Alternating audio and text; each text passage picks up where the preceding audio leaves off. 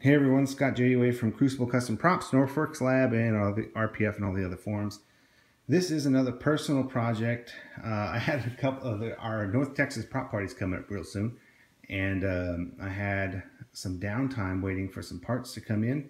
There was an LED crisis, and Luxion was moving, and their lead times were really long. So I tried another supplier and just got stuck waiting in the mail. So I decided to use that time to also make some of my own props.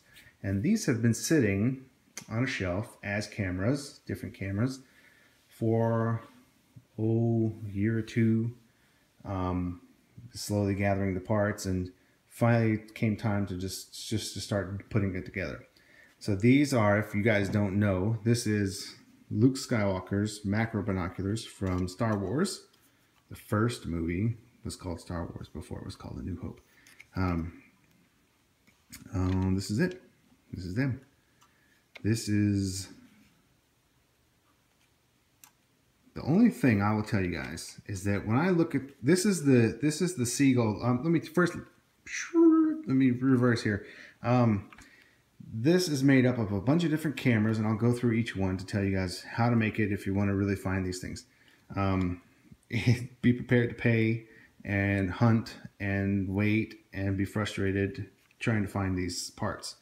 But it's really cool. It's probably one of my favorite props now, having done it and holding it.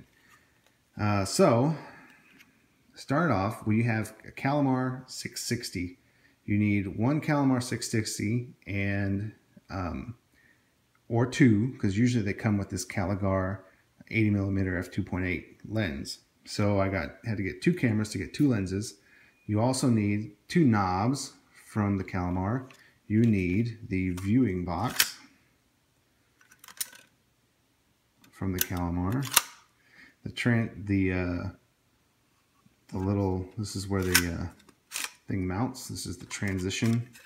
On the transition box, this is where the little mount is.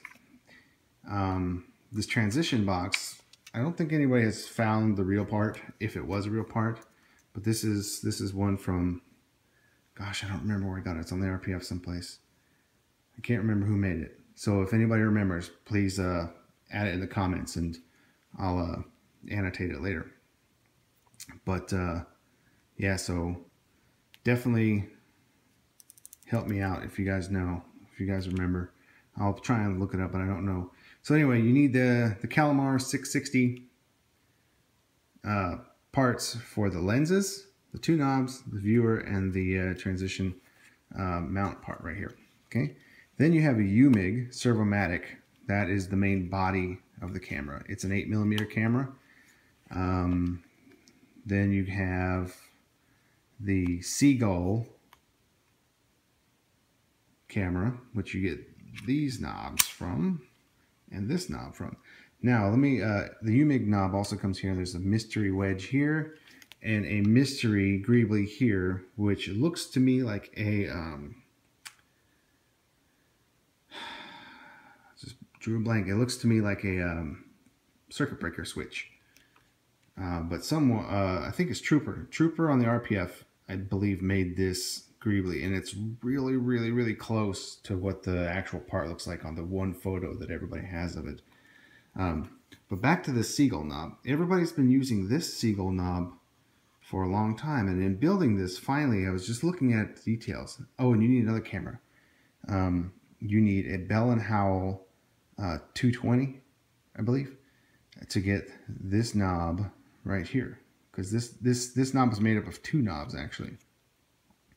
So anyway, this Seagull knob, people have been using this Seagull knob for a long time. But when I look at the screen captures from Harmy's high def despecialized edition, it looks like a different knob. So I think I found the correct knob, and as soon as it comes in, I'm going to confirm that and then put it on there and show you guys and share my opinions on that. Now the original prop, the lenses were completely painted this gray color. I like the lettering and the wording, so mine isn't going to be completely screen accurate. I did color match the these silver focus, the aperture rings here. So that kind of gives that look of it being painted. But other than that, that's about it. The only thing I'm going to do is I'm going to add an EL sheet with the bantha inside the viewer box. So when you're looking inside it, you can use the switch to turn it on and see what Luke saw. And that's it. So this is it. Got the belt clip riveted in. It's really fun. This is a really fun prop to make, and it's just so super cool. And you can put electronics in here if you want. That's where my EL battery box is going to go.